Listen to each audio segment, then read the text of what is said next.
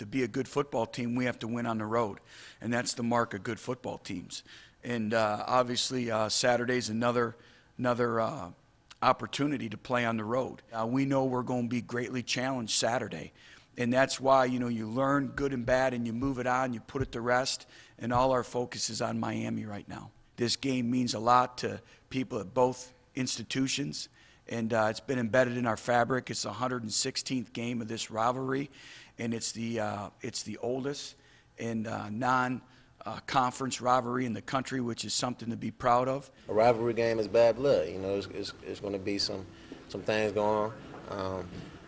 Anytime, anything can happen, and we could go into this game and not be focused and maybe even lose. And same with them. They're going into this game maybe too drawn up, or not, maybe hopes not as high enough, and they're going to get beat.